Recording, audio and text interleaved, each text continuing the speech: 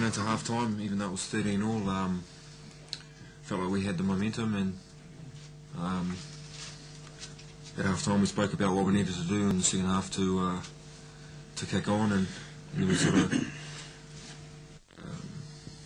I guess, we didn't lose it in that first 20, but we got ground down. Just like any big game, there was 2 or 3 instances where mistakes cost us, and we're playing against a good side. They'll make you pay for them. So that's what happened.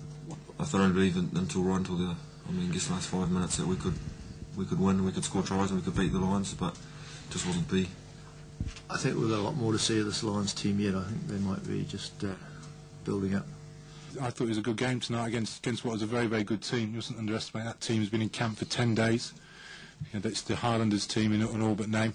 We've had one step up against the Maoris, which I think history will show was a blessing, because we deserved to get beat that night, and I think we learnt the right lesson. I'm not going to really put out any of my test players in that Southland game. This is a huge pressure game, and you want to be involved in those fixtures, either players or coach, and that's one of the big things on selection. You've got to make sure you pick players who can really play under pressure, and I think we've got those players in this group of players, and that's why it's a great occasion. It'll be a big night, and the pressure's going to build, but that's what it's all about.